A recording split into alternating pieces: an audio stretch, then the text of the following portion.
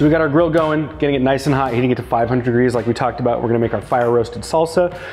Really simple salsa, easy to do on the grill. Tomatoes, jalapenos, onion, garlic, little cilantro. We're gonna mix in some lime juice, some red wine vinegar, fish sauce, olive oil, salt, pepper, sugar after it's done. But now we get ready for the grill. We're just gonna score our tomatoes just a little bit. Nice and quick. Put our jalapenos on their whole, our garlic on their whole. We're gonna cut our onion in half. And this, guys, is a really easy one. A little bit of olive oil all over everything. Okay, a little salt. A little pepper. You want to just mix, get that olive oil kind of coated on everything.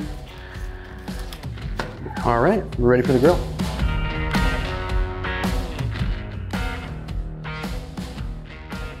So we've got our tomatoes, jalapenos, garlic, and onions.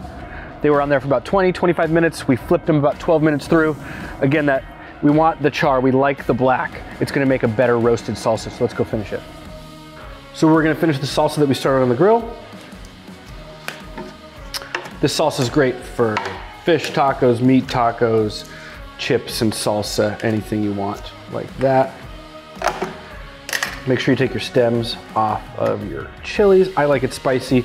I'm gonna do all three. You could start by doing one and adding heat as you want. About half a bunch of cilantro. Again, we'll have the recipe in the blog with the exact measurements. And then a little bit of lime juice. Whew.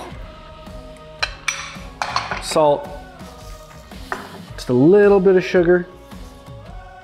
When you're at the height of tomato season, you probably don't need to use sugar, but I like to add a little bit in the off season. Olive oil, red wine vinegar, and my secret ingredient, a little bit of fish sauce. Just adds a little bit of umami, a little bit of richness to the salsa. If you want to keep it vegetarian, feel free to leave it out. Now we're gonna go over to the blender, taste it, and season it.